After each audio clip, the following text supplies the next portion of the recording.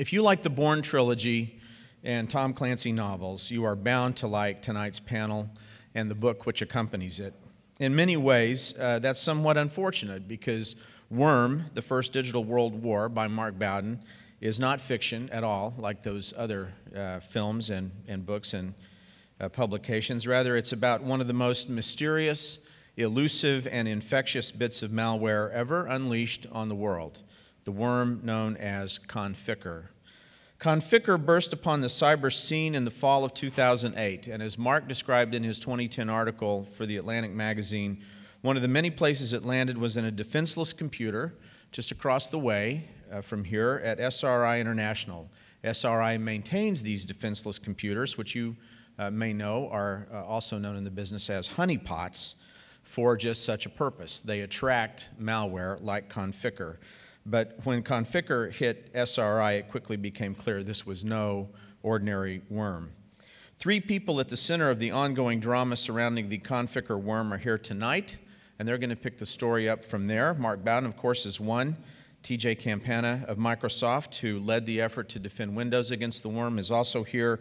And John Markoff, who was one of the very first journalists to write about this for the mainstream media in January 2009 in the New York Times, is here to moderate. John is very definitely one of the top reporters and writers in science and technology in the country. He's a good friend of the museum. He's a frequent moderator here, and I'm pleased to welcome him along with all of our panelists. He will introduce them more properly to you once they're up here. Let me remind you that you have question cards in your seats. We'll be collecting those near the top of the hour, so please do write your questions. We'll be collecting those and handing those up to John. And now please join me in welcoming John, TJ, and Mark.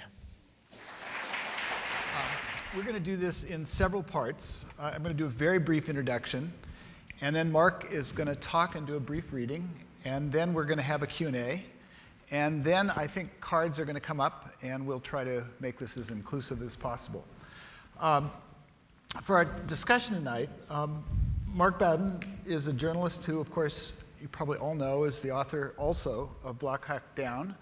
And you probably also know it was the basis for a 2001 movie directed by Ridley Scott.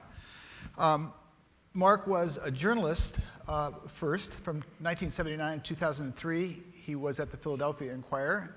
And for 3 seasons, he covered football. Is that right? That's correct. Over the years, he's written for The New Yorker, for Men's Journal, The Atlantic, Sports Illustrated, and Rolling Stone. And I have to mention that Wikipedia notes that he was inspired to embark on a journalistic career by reading Tom Wolfe's book, The Electric Kool-Aid Acid Test. True. I was inspired by the Electric Kool-Aid Acid Test as well, but not to become a journalist. And in addition to Mark, we have one of the characters from his new book, TJ Campana, who, to my mind, is as close as you can get to a digital Sherlock Holmes. He is also the senior manager for investigations at Microsoft's digital crime unit, and he just gave me this great little sticker. Maybe he has some extra ones. And he has many tales to tell. So before Mark talks, I wanted to just talk a little bit about our subject. So the history of the worm, the term, probably most of you are familiar with, but just let me set it out. It originally came from a really wonderful science fiction novel written by John Brunner in 1975, in which he posited something called a tapeworm. And the wonderful thing about that book, in particular with respect to Conficker, is that he sketched out an authoritarian regime that controlled their society through basically an omnipresent network. And the rebels loosed a tapeworm, and the only way the regime could get rid of the worm was to take down the net unless they lost control. So that will bring up Conficker, I'm sure. You also probably all know that the first real worm programs were experimented with at Xerox PARC in 1981 by 2 researchers there, John Schock and John Hupp. Are either of them here tonight? Is John Schock here? Ah, yes, good.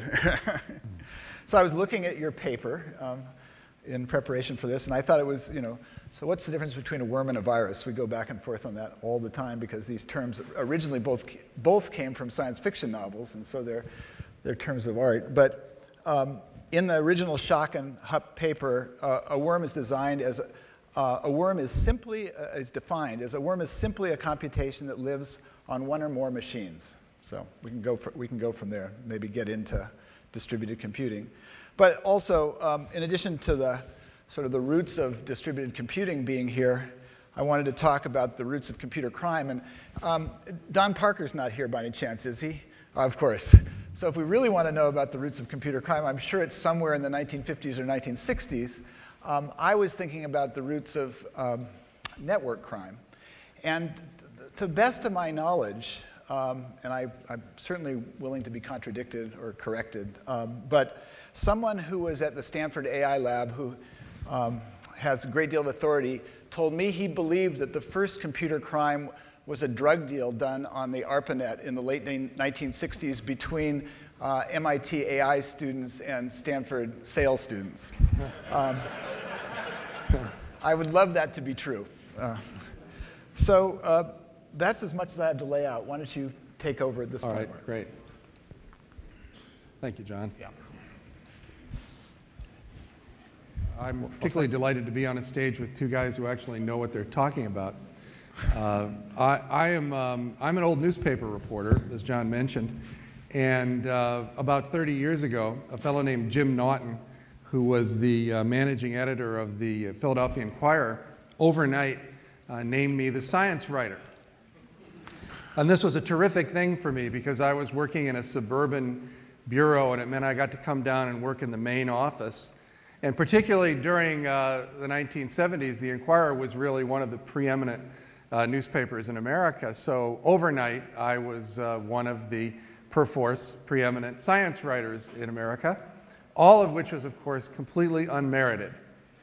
It turned out that Jim, in looking for a new science writer for the newspaper, was going through the resumes of everyone on the staff, and he noticed that I subscribed to the Scientific American. And that's how I became a science writer. The truth of the matter is that I was an English major in college, and I had started subscribing to the Scientific American precisely because I knew nothing about science. And I thought, well, hell, so much of the modern world depends on science and technology. I ought to make an effort to understand these things. And I think that magazine has gotten a lot better, but 20, 30 years ago, I couldn't read any of those articles. They always had a little like italicized intro that I could understand, but as soon as the actual article started, I was lost.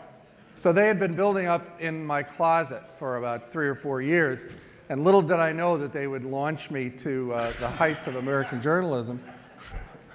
But I discovered, though, that in covering science in the years that I did it for the Inquirer, that my ignorance was actually very useful.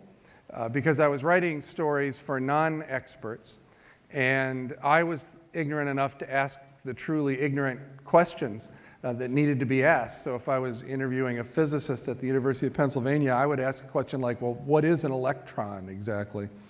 And it was so effective for me that it became a kind of a philosophy of journalism. So whether I'm writing about pro football or a battle in Somalia or the Iran hostage crisis or in this case, a piece of malware, I begin really at ground zero. And if you were to actually listen to some of the initial interviews that I did in preparation for this book, you would laugh because I have to stop the people I'm talking to literally every sentence to ask what they're talking about. Like questions like, what's a router? What's a server? What's an ISP? I mean, it was all completely foreign to me. What gripped me about the story, though, was that over the months that I record in Worm, there was this fascinating intellectual struggle going on between very high-level computer security experts and some extraordinarily sophisticated authors of malware. The Conficker, as John mentioned, popped up in November of 2008 and rapidly began assembling one of the largest botnets in the world. And what was especially fascinating about this is that the ad hoc group of volunteers who started working together to try to corral Conficker, as they made moves to try and fence this thing in, the creators of the worm would make counter moves. And this went on move, counter move over a period of 4 or 5 months. So I'm going to read you, at John's invitation, a little passage from Worm, and I'll set it up just by explaining that after several of these moves and counter moves, Rodney Joffe, who's this wonderful, burly South African who emigrated to the United States years ago, and who has become the head of security for Newstar, which is a big telecommunications and internet-based company in Washington. He became the sort of de facto head of the cabal, as they called themselves, the Conficker Working Group. And as the Conficker botnet continued to grow, and as those who were battling it realized that it posed a unique threat to the internet itself, Rodney went to Washington to try and enlist the support of the federal government in fighting the thing. And so Rodney got invited to give a presentation at the Department of Commerce because Newstar manages the .us top-level domain for the government. So he was a contractor, and he was invited in, and he gave them his PowerPoint presentation, which he had put together in his hotel room the night before, about the Conficker worm. And this alarmed the folks in the room, who, much to Rodney's shock, had, for the most part, not even heard of Conficker. And he started getting invited over the next couple days to give the same presentation to various other places. So this passage I'm going to read you is like 2 or 3 days after Rodney has made his initial presentation at the Department of Commerce. The following day, he was asked to brief the staff of the Senate, the Senate Select Committee on Intelligence. Because the committee's offices were off limits to those without a high security clearance, the staff arranged to meet with Rodney in the visitors center of the Capitol building, in the cafeteria. About a dozen staffers met him there in the middle of the afternoon. The cafeteria was quiet and mostly empty. They cordoned off a portion of the big room with portable dividers and sat around a long table. Before Rodney got started, one of the staffers, a young woman, interrupted him. "Just so you know," she said, "we probably know a whole lot more about Conficker than you do." "We received a classified briefing yesterday afternoon," the woman said, "so there's probably not much more you can tell us about it." "That's really good news," said Rodney, his voice heavy with sarcasm. By now he knew without a doubt how clueless the establishment was. The woman's arrogance annoyed him. He started collecting his notes. "Since you have matters completely under control," he said, "then there's no reason for me to be wasting any more of your time." As he stood, there was a chorus of no's. "Stay," protested one of the staffers. "No, we want to hear it," said another. So Rodney sat back down. He took out copies of his PowerPoint presentation, which had been printed up on Newstar stationery. He handed them out around the table. The woman who had addressed him flipped through her copy and pronounced, "Yep, this is the same presentation we saw at the classified White House briefing yesterday." The meeting dissolved into laughter when the staffers realized that U.S. CERT had simply taken Rodney's briefing and presented it at the White House as their own work, and classified it to boot. Rodney later confirmed it with his White House contact, who had attended all 3 of the sessions. "They just gave yours as their own," he said. "So much for vaunted federal cyber defenses." Thank you. That's actually a terrifying note to start on, now that I think about it. Isn't it? Isn't it? So, there's certain analogies that appear in your book at various times. And, early on, I think at a certain point you gave the sense of the internet as Wild West. There's some sense of that territory stretching out in cyberspace forever. And that, by an analogy to my mind, sort of brings up the possibility, or the sort of definition of the cabal as vigilantes.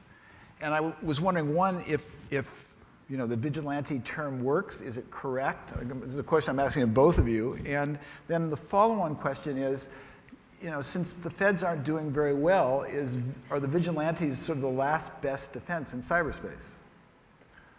Well, they certainly were in this case. And I think actually the guys, and TJ was one of them, can verify this, were a little uncomfortable with the designation cabal when someone looked it up and realized. Vigilante.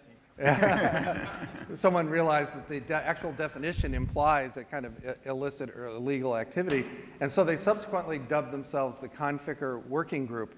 But it's just like if you're the fat kid on the playground and people start calling you skinny, there's just no way that you're ever going to get rid of that. So they continue to be, even amongst themselves, to call themselves the cabal. TJ, will you take issue with the notion of vigilante? I mean, where? Yeah, I think vigilante is not the right term. I think Microsoft's been called vigilante in some of the operations that we've done, despite the fact that we've actually gone to court and got legal authorization to do what we do. I think it was more of kind of an awareness for most of us. There's a growing community of security professionals from around the world that were saying, hey, we can take this back, we can do something here, because at some level, the internet's operated by the good guys. The bad guys are really dwelling in our domain. So really it was more of an assertion of the rights that we have around to protect our own systems. So yeah, I think vigilante is kind of one of those like lightning rod terms that, you know, working in legal and corporate affairs at Microsoft, you know, what are they called as vigilantes? So, but it is true in the sense that it was an ad hoc assembly of, for the most part, volunteers who spent a lot of time and energy trying to mount an effort to protect the internet from this threat. And they were, you know, there was no formal organization leading it. How hard was it for you to break down their, you know, post this when you started your book? Did you get their cooperation easily, with difficulty? Did it depend on who? Everyone was fairly eager to help. I think they were a little appalled at my level of ignorance. But I have to say that they were extremely patient. And most of the folks who I worked with went out of their way to help me understand, to read drafts of the story as I was writing it, to correct my mistakes, to help me better understand the story, to tell it, because I think they felt it was an important story.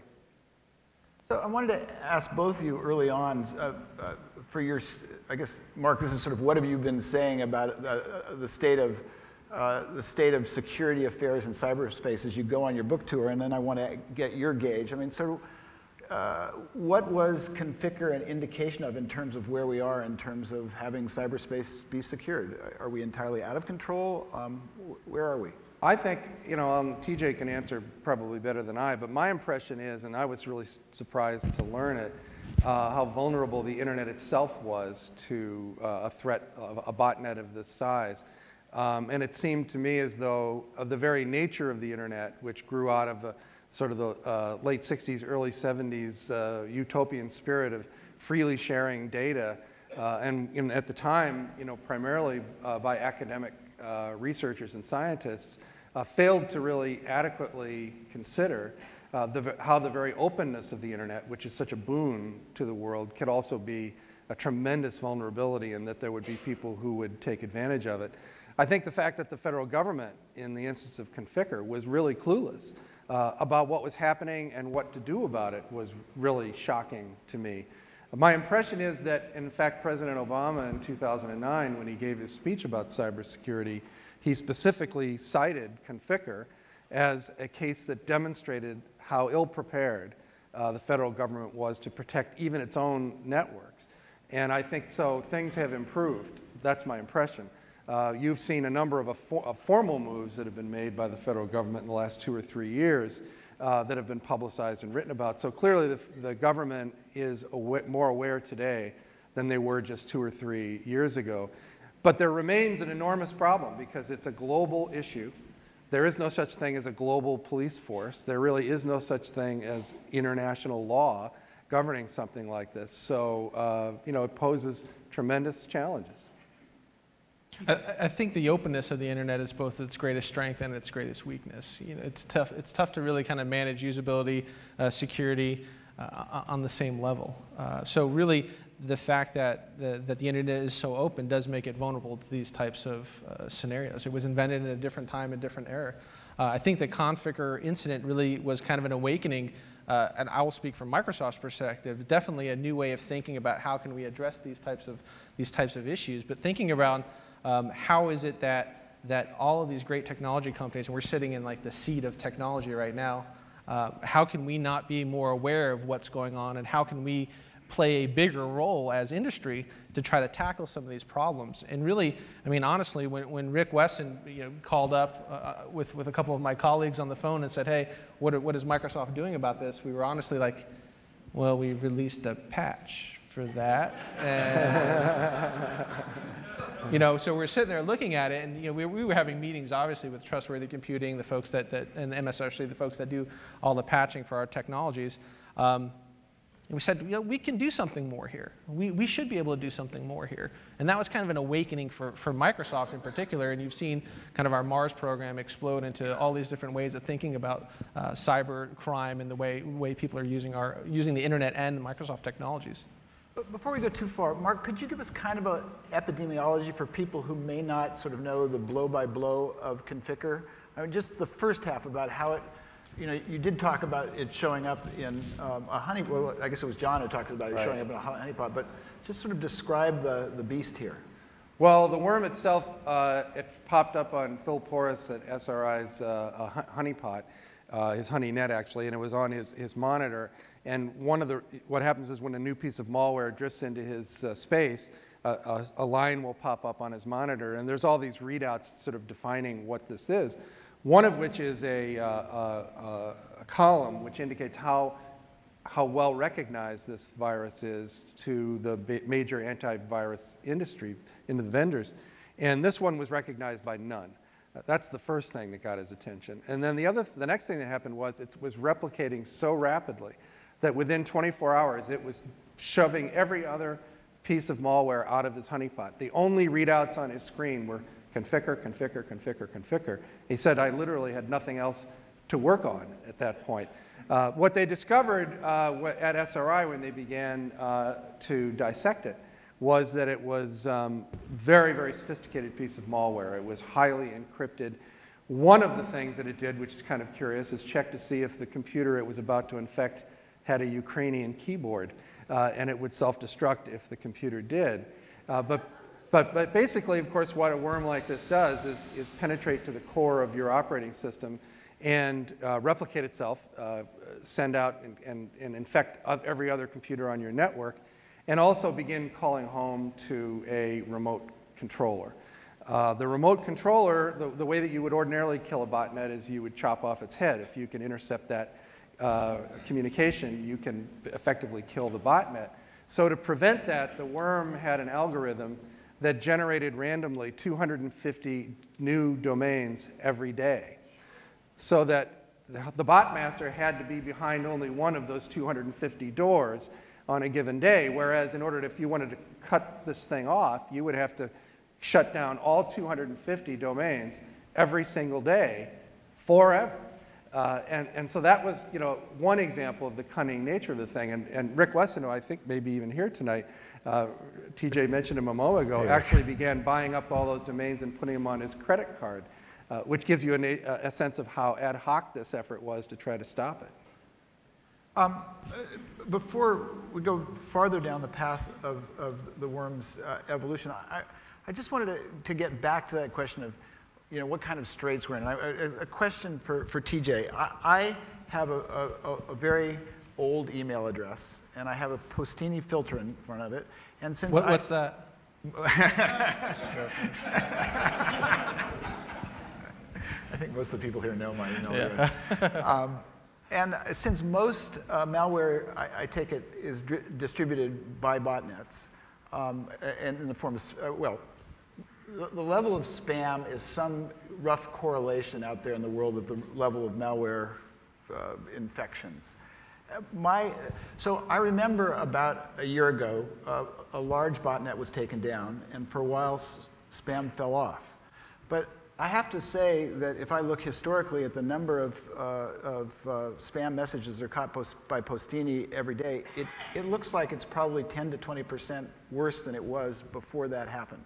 And am I a good indicator of the state of It's a perspective situation, right? So the operation you're referring to is Operation B107, the Rootstock botnet takedown. So we kind of sit back and read and we laugh at some of the reports that were coming in. You know, one of them was 0 impact on spam. One of them was 5%. One of them was 10%. And one of them was 30%. So we kind of look and we're like, well, what's the real number?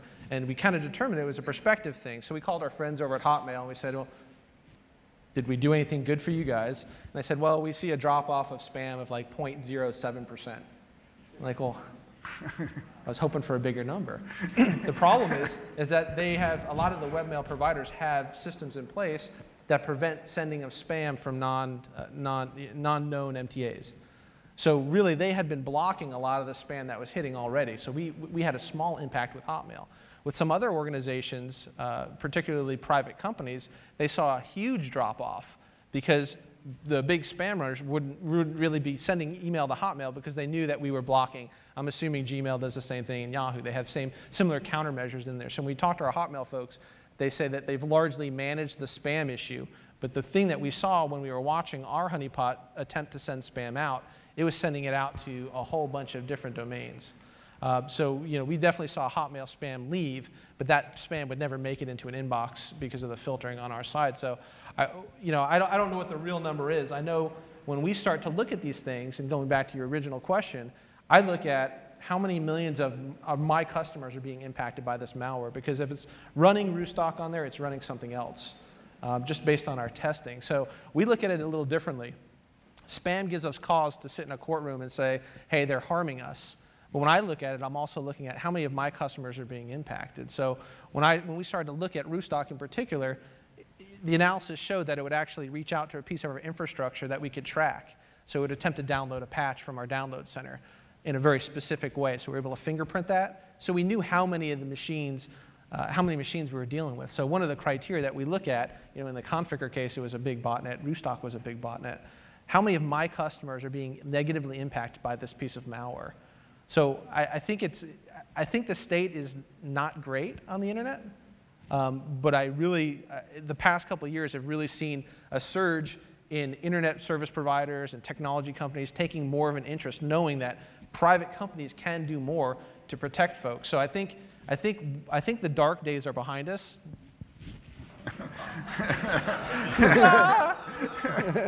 No, Genevieve, I need some type of wood. I think we're getting that awareness. So I think as we start to really understand that there's more things that we can do, we're kind of coming out of that. So at our last conference we had about 2 weeks ago, we've been doing conferences for like 10 years now. This is your digital crimes? This is the Digital Crimes Consortium on the heels of the International Botnet Task Force. We're starting to see more people talking about how can we be more operational? How can my company help? How can my company take down something else? I would love to see spam go away as a distribution mechanism, but I think from a perspective, there's a certain perspective that shows that might be the case, that there might not be any change, but we're still in the infancy, so we don't know. So this book is a whodunit, except I still feel that we don't know whodunit. And I just want to check in with you guys to see, you know, where we are. Your book ended at a certain point. There have been a couple of things that have happened. Sort of take me through where the law enforcement aspect of the worm is, and do you guys feel that you have conclusive sense of who the authors were or are? My suspicion is, and I can't say with any certainty, that the authorities do know who was behind it. And I suspect that the difficulty in apprehending them has more to do with diplomacy, dealing with a foreign government, dealing with foreign laws and police agencies, than it does with actually finding them. What we do know about the authors of the worm, without having caught them yet, is that they are tremendously sophisticated programmers. And the reason I use the plural is that it's almost certainly not one person. Because the worm Conficker demonstrated such a high level of proficiency in so many different areas that it's literally impossible to imagine that one person would have that level of ability and that level of knowledge in so many different areas at the same time. So the likely culprit is a group, well-funded, probably funded by an organized crime syndicate, who set out to create a very large, very stable botnet, which could be used as a platform for all manner of mischief, a money-making platform. I mean, if you look at the early indications of how Conficker, the infection is being leveraged, strong ties to fake antivirus, strong ties to some type of affiliate program. The keyboard check is really interesting because nobody wants to be arrested by local authorities for compromising machines in their country. Really looking towards Eastern Europe to find out what that looks like. But it's one of those really interesting. I agree. We referred the case to the FBI early on. They've been working the case for quite some time. I know that they're working hard on it, but I don't have a picture of the guy. Maybe I'm just enjoying the mystery too much, but can you rule out the possibility of a head fake? I mean, if you wanted to point to the Ukraine, what better way and what more obvious way than putting in a keyboard?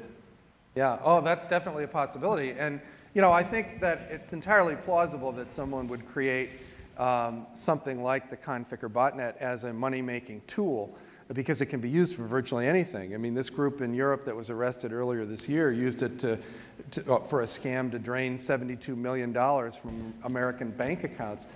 They did that just by leasing a portion of this botnet. Was that the one time it was used? Or was it used several times for... TJ, you know the answer. It was driving traffic. In the early days, it was driving traffic to trafficconverter.biz, and really what that was linked to as an affiliate program. So they were definitely monetizing it on the early stages, but then it was used again later on to distribute Wolodeck. So Wolodeck malware was distributed through the channel. And was that... So they went through these stages. Were there, 5 versions? Was it up through ABC? I think that there's some quarrel over whether some strains represent an entirely new one or not. Wow, but you did read all those emails, didn't you? I identify 3 strains, A, B, and C, C being the most sophisticated. I mentioned earlier that the worm was generating 250 domains every day randomly, and when Rick Wesson and the Cabal got their arms around corralling all 250, the C variant generated 50,000 domains every day.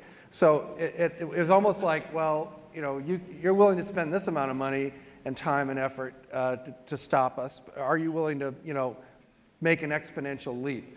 And then they went one more step beyond that. They went to a peer-to-peer communication That's mechanism. right. That's right. In fact, the Cabal actually managed to recruit the cooperation of every top-level country domain in the world, all 110 of them, and got their arms around 50,000 a day, only to have the worm introduce peer-to-peer communication, so they didn't even need it. And do you think that the authors were doing this on the fly, that they were seeing what the Cabal was doing and they were responding and saying, well... Yeah, without a doubt.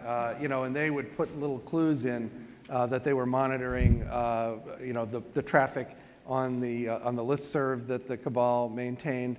They were tapping into SRI's system just to check on, what Phil Porras and Hassan Saidi and others there were saying. Without giving away their identity. No, they didn't. One of the interesting things that they did was that the communication from the worm to the botmaster was encrypted with SHA-2 initially, which is the highest level public encryption method in the world. And right now, there's actually a competition going on to develop SHA-3, which when it's complete, will introduce the new highest level of public encryption. Well, Conficker A had SHA-2 as its method of encryption. Conficker B used a proposal for SHA-3, which came from Ron Rivest at MIT, who has been the author of the previous 2 SHAs. And then Rivest had a minor flaw in his proposal, so he withdrew it and corrected it. And Conficker C had the corrected proposal from Ron Rivest. So my personal theory is it might be Ron Rivest. So when they went to that peer-to-peer mechanism, the Cabal or anybody else was never able to see into the peer-to-peer communication mechanism. Were you able to see the traffic that went between the... You can still see into the peer-to-peer network. So one of the big kind of issues that we face is that we don't want to make smarter criminals, right? So when we start doing our actions, we want to make sure that we're observing the OODA loop, we're doing what we're supposed to be doing, we're always putting the enemy at a disadvantage. The fact that they went to the peer-to-peer mechanism didn't make it invisible. We knew that they were still communicating. We could still kind of track to a limited degree. If we had enough sensors out there in the peer-to-peer network, we could likely map a significant portion of it. And I know the guys at SRI were working diligently, as others, to do that. But what they were able to do is they were actually able to sneak a domain in that we had missed, because we were still trying to figure out how do we stop 50,500 domains per day. So they snuck a domain in. The update happened. They only updated a part of their bot to that peer-to-peer mechanism. The peer-to-peer mechanism is traditionally noisy. It's not as reliable as the straight command and control. It is more resilient to attack. But as you saw in Kelios Operation 79 and Wolodak Operation B49, there are vulnerabilities in most of the peer-to-peer pieces that are out there. So we're able to, and oftentimes, analyze the malware and the traffic flow enough to be able to impact that. Somebody, how many infected machines are there out there in the world still? Did I hear 10 million? Is that No. That's too big a number? No, that was like initial numbers from F-Secure early on. Right. And they were using the Q value, the unique string that was seen in the HTTP update piece of the code. What we think is, I think the latest numbers from Shadow Server is about 4.5 million Conficker AB nodes and around, I think, 250,000 Conficker C nodes that are out there. It hasn't done anything of note for how long? Long time. Okay, so it's just out there beating. It's still that's that's But what let me go keeps us back up at night. to your question earlier, John, about the head feint, with the Ukraine. I mean, the most logical explanation for a botnet like this, as I said, is as a platform for criminal activity. But if it is a sophisticated feint, something like a botnet of this size is also a very powerful tool. And if you wanted to launch a cyber attack, it's certainly capable of overwhelming the root servers of the internet itself. Now, if a nation state was behind it, you wouldn't necessarily use that weapon right away. You would wait until you wanted to use it. So, I mean, there have been folks who've read this book and they're kind of disappointed that the real world sometimes doesn't offer a clean, dramatic ending to a story. So it is true that the authors of the Conficker botnet have not tried to destroy the internet with it. But I don't know about you, the idea that some guy could wake up on the wrong side of the bed in Kiev and wipe out telecommunications in North America kind of is just, I find a little disturbing. Now, is your bet that there have been some arrests in the Ukraine, but your bet is that they haven't gotten the Conficker authors? Correct. Okay.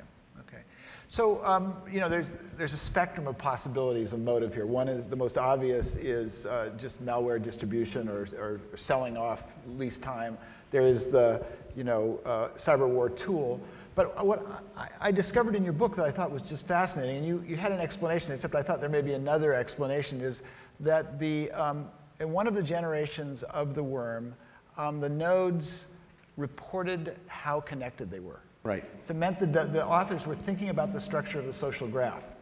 And there were some guys, I don't know if you ever ran into these guys at MIT, who were wondering whether Conficker wasn't some gigantic sensor net, that somebody was trying to build basically a surveillance tool rather than a theft tool. Or did either of you run into that possibility, that somebody instrumented the net to...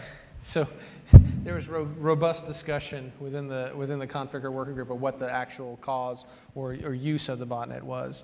Everything ranging from a state-sponsored piece of malware that got out of some secret lab somewhere to the prevailing theory right now that's being used to monetize scareware. Certainly it could be. It's just too chatty. I mean, 200. So if you look at some of the modern advanced persistent threat malware that's out there right now, they're not generating 250 domains per day and being that chatty on your network. This was not designed to be a stealth piece of malware. So how long have you been in this business? When did you start sort of doing forensics and this? I went to Florida State University in the better part of the 90s. So Go Knowles. I got Mr. Bowden, his uncle is the coach. What used to be the coach of the Florida State Seminoles. So it was really nice to see that. Yeah. So ever since I was in grad school, really my undergrad's in criminology. I have a master's in information science, and really I was more interested in information security. but you know, to kind of put yourself through college, you do many things, right? So really looking at network administration, that's how I put myself through undergrad.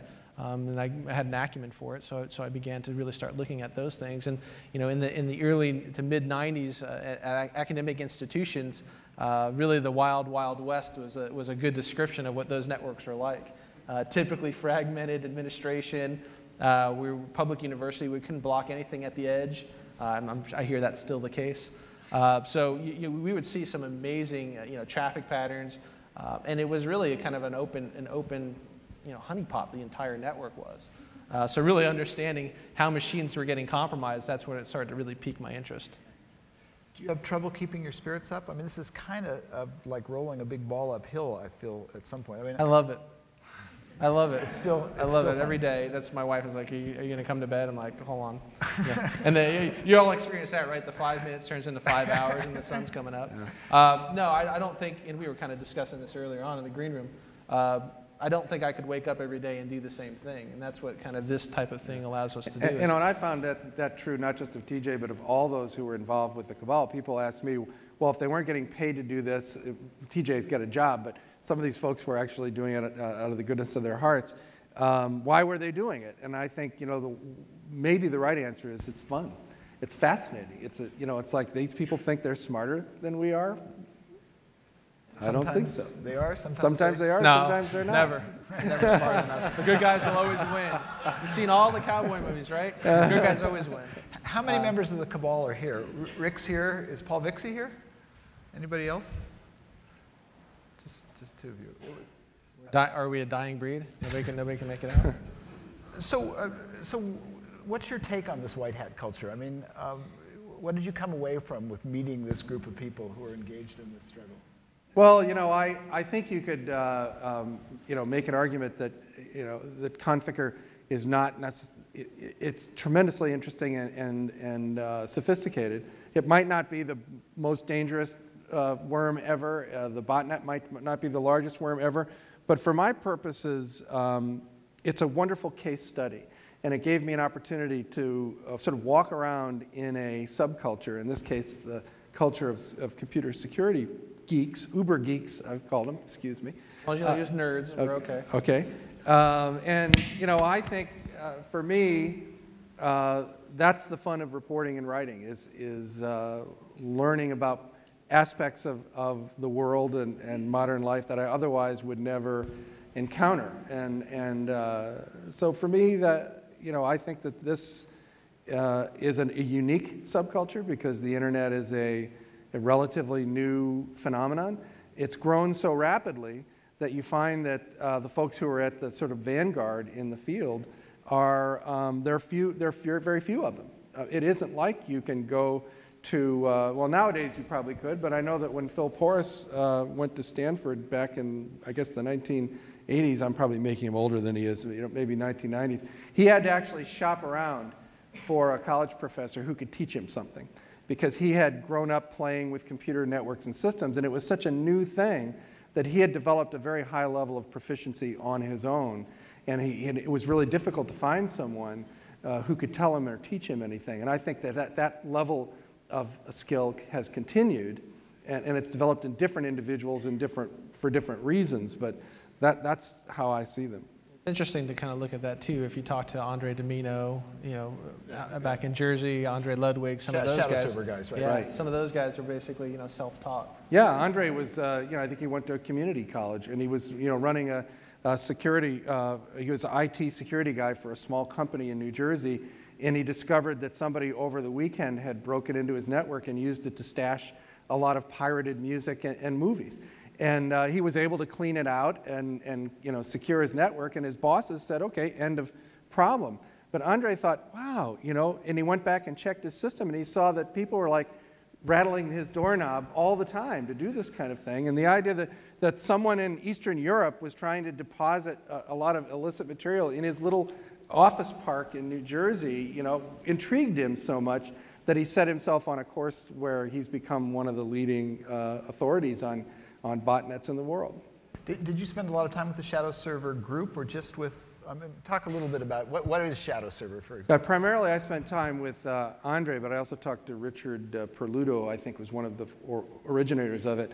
Essentially, they, again, the essence of a volunteer organization, they began monitoring botnets, dissecting the malware that creates botnets, and killing them. They consider themselves to be botnet killers. And they would inform networks. They would, just out of the blue, they would call a network, a security guy, and they'd say, oh, we're calling, from Bergen County, New Jersey, to let you know that your network has been hijacked, by someone. And they would routinely be dismissed as, someone pranking on them or someone showing off. But in time, people realized that they were right. And they were offering this information for free. So Andre's philosophy is, it's kind of like if you see someone's house is on fire, do you charge them to inform them that their house is on fire? He thinks not. So he knocks on the door and he says, hey, your house is on fire. And so he does this out of the goodness of his heart. Andre and I and Richard talk a lot about that, kind of that model of saying, hey, what's the right thing to do? And they strongly, Shadow Server strongly aligns with what the DCU is trying to do. At the end of the day, we do these takedowns.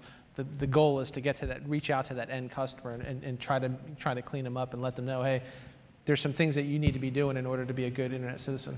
Technically, a couple of times you've talked about well, the takedowns, but is your group engaged in sort of wide-scale disinfection? Do you mention some things that suggest that you've written code that goes out and takes infections off machines? Yes. Is that routinely done? So you also mentioned getting court authority to do that. So I'll be clear. Yeah. On what scale have you done that? So the malicious software removal tool that comes as part of the Windows Update package runs on around 700 million computers each month. So that's one of the tools that we use as part of the automatic update process. But that only gets the machines that have the box checked. Yeah. Yes. So then we also develop tools called the Enhanced MSRT. We also have a dist called System Sweeper that boots to a Windows PE image that has the full signature set. We engage with ISPs and certs around the world on all of our operations to get them information from our sinkholes so that they can go out and carry that message into their countries. So Wolodeck was the first time that we had that remediation piece in place, and it's slow going. It was rough. It was ugly. Who didn't want the data? Who wanted the data? Were they able to actually use the data? So we learned a lot of lessons in that, and it took us about a year to get about 90% clean on Wolodeck. When we did the Roostock Operation B107, we actually had a 50% reduction in the first 45 days or something like that. So we're getting better. Is that a long-term solution? No. We need to figure out what is the longer-term solution that we can really have more impact. But we kind of come up against we're the good guys. We can't push code to that machine like the bad guys. What other mechanisms are available? So we have robust debates. So one of the things that Mark did that was just so good, or at least compelling to me, is in describing your patching process. And when that patch went out, sort of you being prepared, realizing that there was an instruction manual that you'd given to the black hats out there, and you had alerted them to a vulnerability. To me, how do you get around that as just a structural problem that you're facing? So the guys in Trustworthy Computing, the Microsoft Security Resource Center, they weigh on that heavily. So understanding if there's a vulnerability in the OS or any of our components that's being actively exploited, we weigh that. There's a lot of people that are dedicated to that. And we know as soon as we issue the patch, a whole bunch of people are going to say, okay, what did they change? Oh, here's the DLLs. Then they put in the hex editor, say, oh, they changed these bits. They can very quickly start to look at where, what vulnerability was patched. So that's something that does go into the equation. So at the International Botnet Task Force meeting in Virginia in 2008, when we announced the patch MS08067, I still remember the number. We said, hey guys, let's start looking at this. And we had the advantage of having security researchers from 45 countries in the room. So we actually got rid of that last session. We spent about an hour and a half with everybody. We had folks from the MSRC in the room with us. We had samples of malware and some of the exploit code, and we started kind of shifting it around. But we knew you know, it was definitely a wormable vulnerability. We need to get the patch out there. So, and there were people in the room patching their machines like over the Wi-Fi at the coordination center. You should have probably planned ahead for that. But yeah, I mean, it was one of those things that you can't avoid it. You're going to fix something. People that are curious you're gonna look at, you know, what did they update. I know I have friends that do. It was what, 6 weeks later that Conficker appeared? Yeah, it was a really short amount of time. But right. I mean, I have friends that do that mod their cars, right? So the first thing that they do is they take a snapshot of the OS that's running in their car. They take it to the dealership. They get the update. They bring it back. Oh, what did they tweak? You know, so it's curiosity. These guys are using that curiosity for nefarious activity, though. Mark, you paint a really good picture, I mean, a compelling picture of the white hat culture. Did you look at all of the black hat culture? Did you spend any time on the other side of the fence? No, I honestly, I did look at, there are websites where some of these purveyors they're openly celebrating their success. I watched online a company party that one of these groups was having where they were raffling off cars to people. And there was a rock band and everything else. This was in Russia. It was very funny. Yeah, it was funny. But it showed, you know, the level of involvement and openness with which people are engaged in this in certain parts of the world. The scope of this book, I deliberately chose to narrow it to, you know, the struggle against Conficker. And since I didn't know, I was hopeful, to be honest, that they would catch these guys before I finished writing this book. If they had, I would have tried to go to wherever it is they're from, if it's the Ukraine, and I would have tried to add that piece to the story, but unfortunately that didn't happen in time. We have $250,000 out right now. Anyone leading to the successful arrest and conviction. If anyone knows anything, I think Mark would definitely want to know about that too. Yeah, absolutely. Do the rewards work for you? Yeah. Have you gotten tips that? Yes. So we issued I think 4 rewards at this point. The first one not so much. The second one, yes. We've gotten some good tips on the Conficker case, and then most recently we issued the reward for the Rustock case. So we can't talk too many details about that. It's ongoing, but it has been referred to the FBI, and $250,000 is, you know, I'd love to have $250,000. And people are like, well, they're making millions. Well, there's an additional $250,000. So we'll see. Do you have a favorite success? Is it either because, you know, I don't even use the success as I have favorite things that have happened.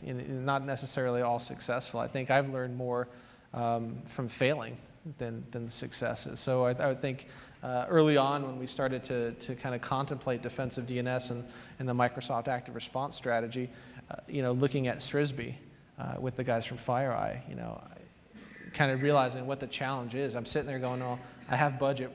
Why can't I just buy all these domains on my corporate Amex? And, you know, my manager's going, you're going to charge $35,000 worth of domains on your corporate Amex.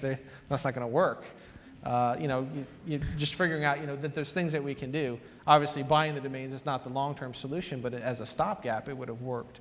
So I think SRISB is really one of those things that I think it motivated me and a lot of the guys that I worked with on it to say, okay, we're not going to let that happen again.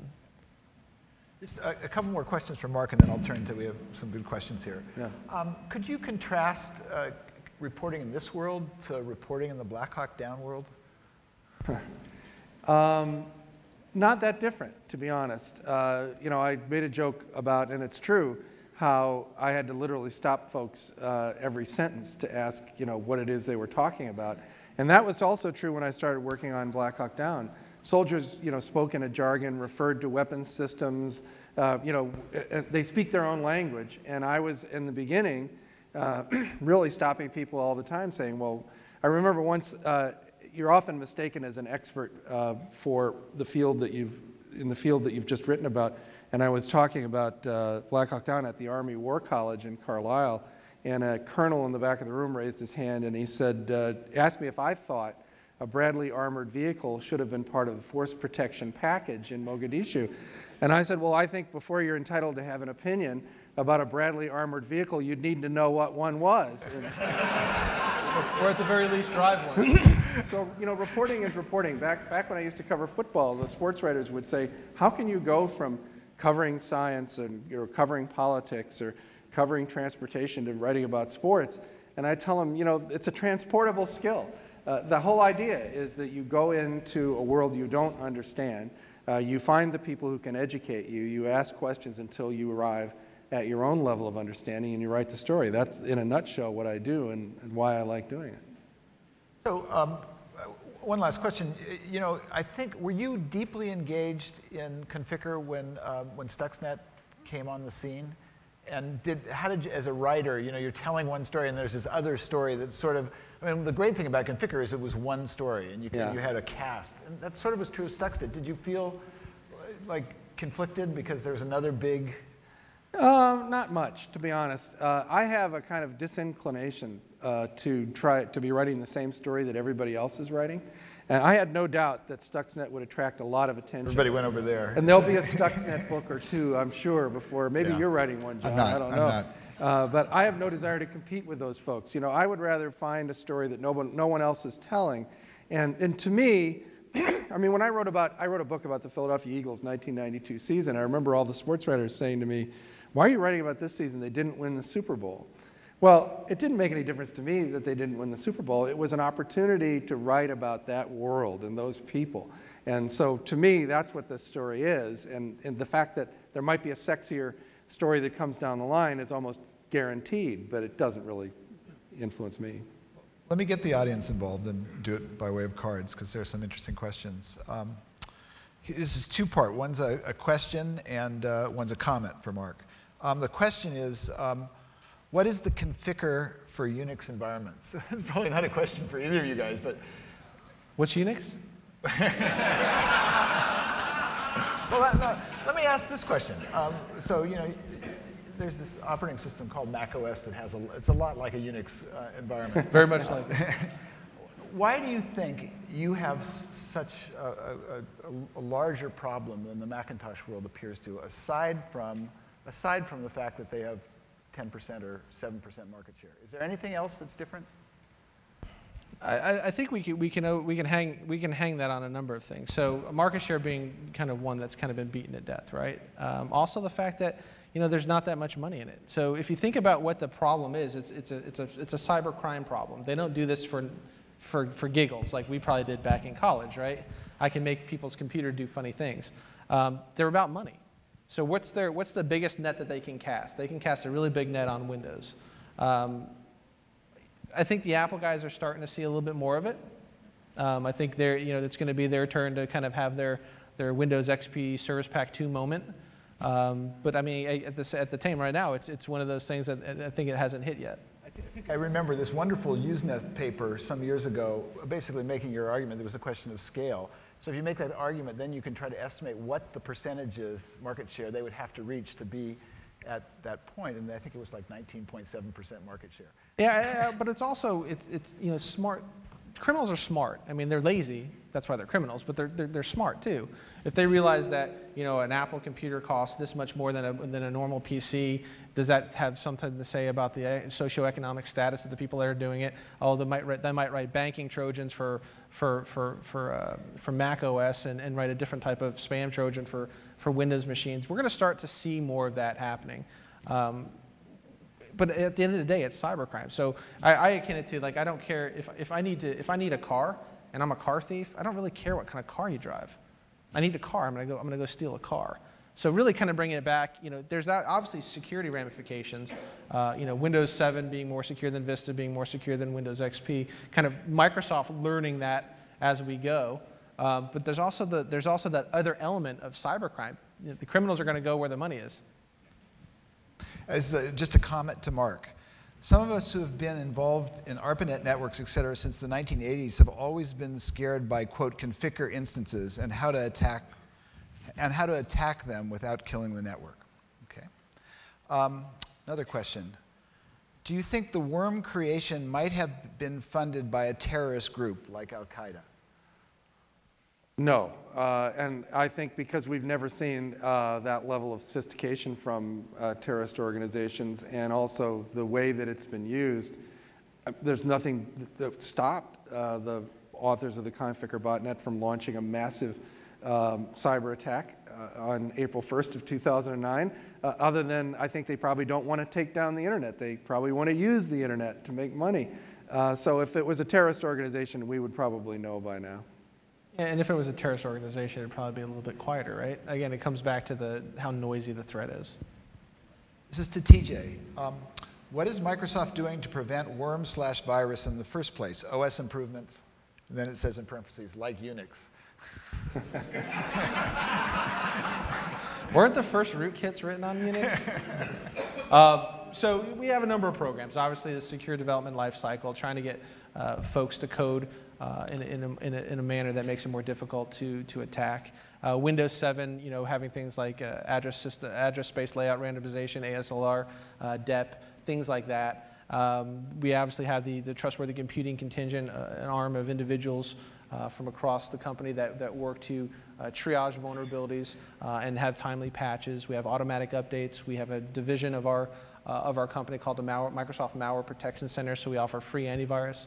At the end of the day, what we've seen is a shift from attacks against Windows to a shift in attacks against third-party add-ins and social engineering.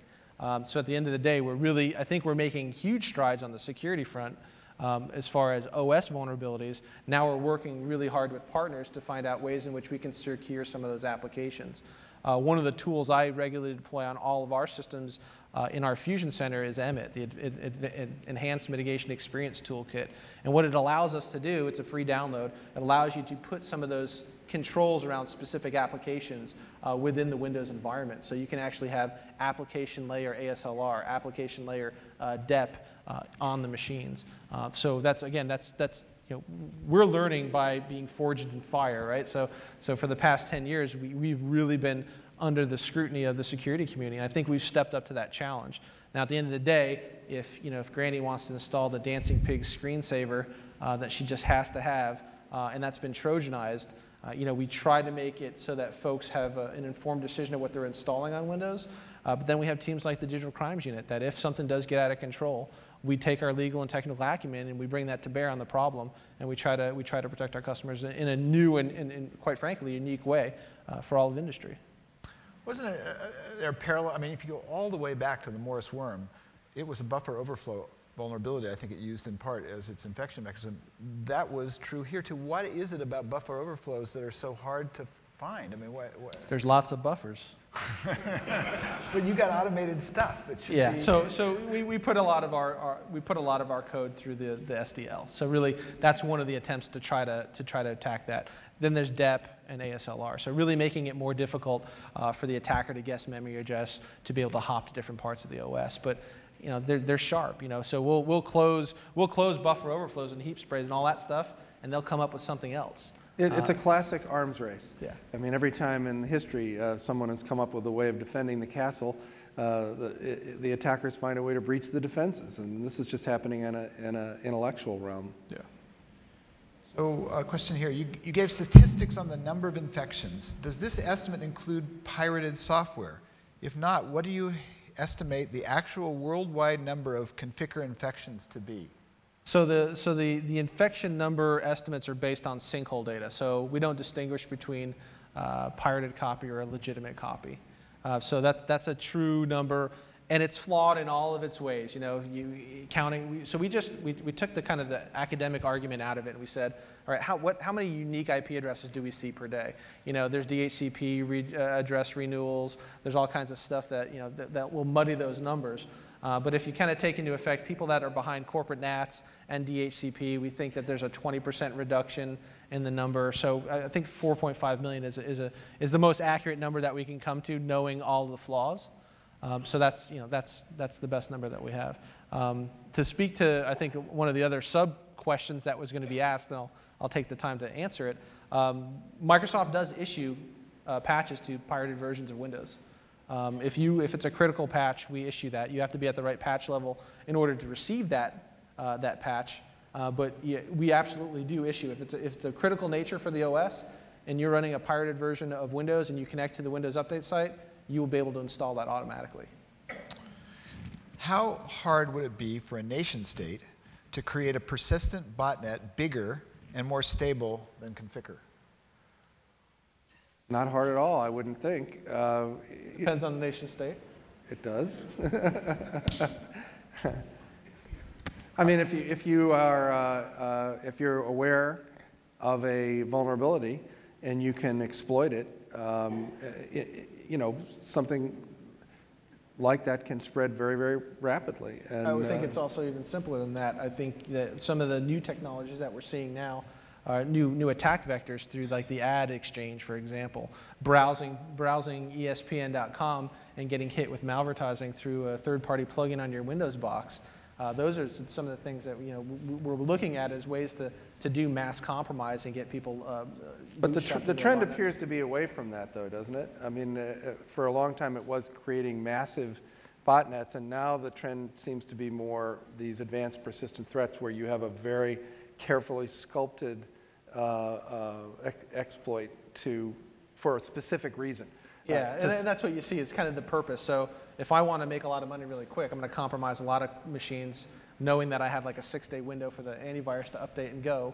If I want to be on the machine for a long time, then I go with more the advanced persistent threat. So yeah, I mean, what you're seeing is a fork type of approach. You're seeing really advanced malware going into the APT space, and then new innovative techniques to get onto the box for more of the criminal enterprise. So you're absolutely right. I think a couple of years ago, the FBI stated that something like 100 countries had offensive cyber warfare programs. You're out there in the real world. Does that seem like a plausible number to you? Any way to? Yes. I don't know where they came up with the number. Well, I would think that there's probably most. I mean, in the modern world, I mean, so much of we increasingly lean on the internet for so much that anyone who is thinking about going to war, who has a military, would incorporate cyber warfare into their package. We saw it when Russia invaded Georgia. We saw it in the invasion of Estonia. You saw it with Stuxnet. Certainly any country with a major military or defense department is developing capabilities not only to defend themselves but to attack their enemies. So are we going to run into, or have we already entered a stage like the period of nuclear testing where countries that were developing nuclear weapons were testing them in the atmosphere? Are we at the cyber equivalent stage where I mean, Stuxnet certainly wasn't a test. Stuxnet was an active cyber war. But do you think we've seen tests of well, you're certainly seeing it in espionage. There are mounting numbers of instances where a lot of it is traced back to China, whether correctly or not. Where so supposedly secure American networks are being scanned for data, and data is being uploaded from them, and spyware is being installed, keystroke logging, and this kind of stuff has just become fairly commonplace. Yeah. With the ever-growing resonancy of mobile platforms on the internet, are there any botnets targeting mobile devices specifically? So we definitely see an increase in the amount of malware, kind of impacting the mobile platform. As our devices get smarter and more always on, always connected to the internet, that's a logical place. I think most of what we've seen on the Windows Phone side have been exploits either in the handset hardware itself or through the marketplace. I can't speak of other companies in the Valley that might be experiencing different things, but you're going to see it. You're going to see it on the tablets that are out. People are walking around with tablets and a mobile device. It's just clear that the bad guys are going to go where the money is. Yeah. In terms of your new mobile platforms, the various new Windows-based mobile platforms, are the interfaces common in any way that they'll be common vulnerabilities? How do you mean? So you have a Windows Phone there. How much does it look to an attacker like a Windows PC? So it doesn't look like it. So it's a forked part of our code. So it's partially based on the Windows Mobile operating system, but it's almost a complete rewrite. So as we kind of go from Windows Phone 7 to Windows Phone 8, it's going to be a little bit different. And in terms of, as Microsoft said, in the applications that will run on your mobile platforms, how similar or different will your strategy be to Apple's in terms of curating and trying to keep the universe closed? Will you be closer to Android, or will you be closer to Apple? I don't know the answer to that question, but I'll say that Windows 8 is going to have an app store. Windows Mobile has an app store, so we see a lot of the benefits of having some of that in the cloud. So if you think about how Microsoft is positioning our technologies, it's kind of that 3 screens vision where my experience in Windows 8 should be the same on any device that I log into. I should be able to get those applications that I want on demand. So the way we're looking at it is, how do we vet those applications in the marketplace before they ever make it down to the device? This will take a little bit of explanation. Is the Tor project with untraceable routing a sensible idea or tin hat paranoid lunacy?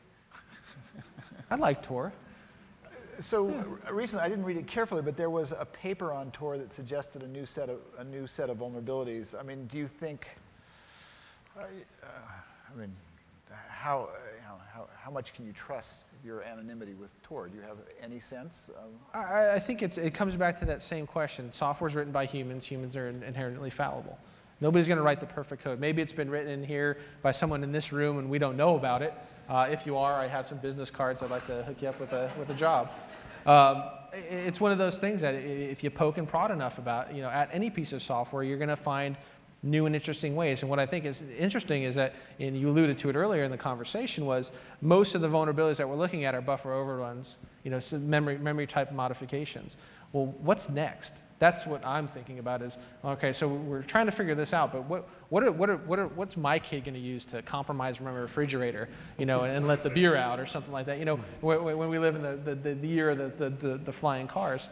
So yeah, I think you have if you're going to go out on the internet, you're going to use internet resources, you're going to use these tools, you have to kind of understand that what software you're using. I think most people don't get that. I get that from my sister-in-law. She's buying something on Amazon. I'm like, if you get compromised right now, whose fault is it? And she points at me. Like, I had nothing to do with this transaction. But that's the impression. I think everybody in the room kind of feels a certain part of that. It's our fault. If they get owned, it's our fault. So figuring out a way in which we can kind of manage that as well is kind of a difficult, sometimes heated debate in my house. Yeah. Are efforts still being made to block communications between the botnet and its creators? If so, how long will it be possible to sustain this effort? So right now we're in year 2.5 or 3. I think if Rick is in the room, we just had the latest 2012 list come out. So we're working on with the high-level TLDs to block those. On the countryside, it's a little bit more difficult. Some of those folks have fallen off wanting to block it for much longer. So I know that the big TLDs are still doing a couple CC TLDs are still participating, and they represent the bulk of the infection. Really, the A and B infection is a smaller group. So they've been amazingly open to continuing the effort. As long as we produce the list, they're able to go in there and they have the process kind of automated. And the individual nodes themselves present a signature, don't they? Could you use that to, what are the intricacies of actually like taking it off of a machine that is, running an old version of Windows that may not have any protection at all? Is that a workable strategy at Absolutely. all? Absolutely. And you've done some of it? Yes, yes. So Shadow Server does a great job of producing reports for ISP and CERT teams around the world. Again, Microsoft has developed a number of tools, as have a number of antivirus companies, to make it pretty easy to get off your machine. Again, if everybody in the world would just check the box, go out to automatic updates, they'd be clean. But kind of working through some of the mechanisms there. The people that are infected are basically people that don't have the minimum protections. They're not running updated antivirus.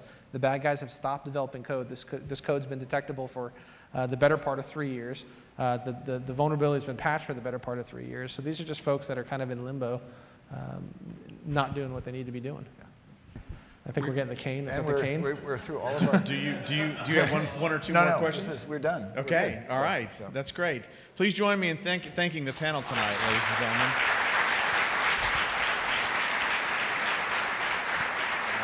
Remember our November lineup. Look forward to seeing you here, especially for Celebrity Jeopardy. Have a great night, everyone, and thanks for coming.